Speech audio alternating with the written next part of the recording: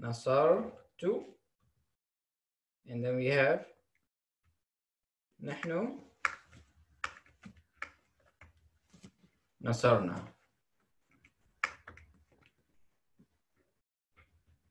Okay? You memorize this. Yes? Can I call on someone to recite this for us? To prove that you've memorized it. You guys memorized this, yes? Yes or no? No one wants to say yes because you think I'm going to call on you.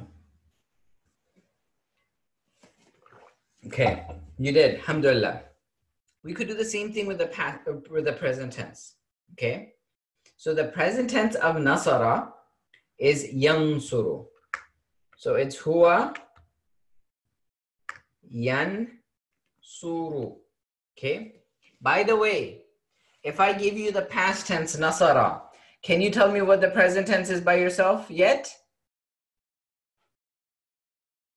No, you cannot. Not yet. That you will learn in, the next level. Level 2, that's where we learn how to spell words. That's how we learn how to convert the past from the present from the past and derive all of these different words. Okay, that's a completely different science. It's an amazing science, especially after you know this stuff. Like you literally feel like the Quran opens up for you. But I want to just go through this exercise. Huwa yansuru.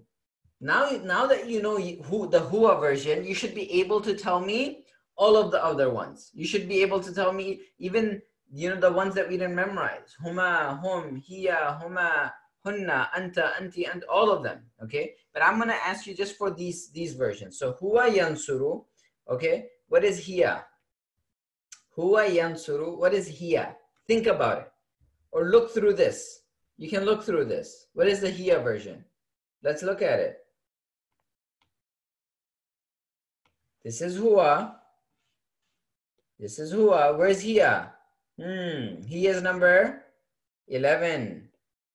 Hiya is number 11. Yep. Hiya tansuru. Huwa yansuru.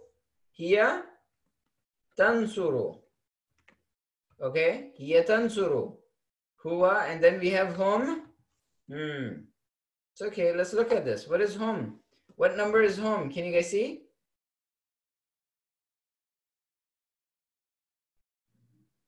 Yeah, hum is number 5. Ya beginning and una ending. So, hum is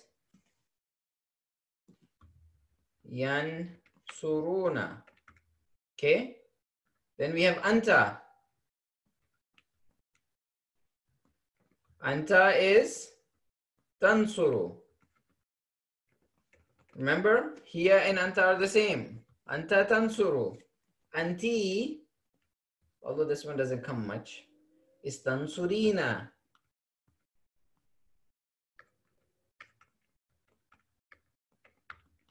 And then antum is,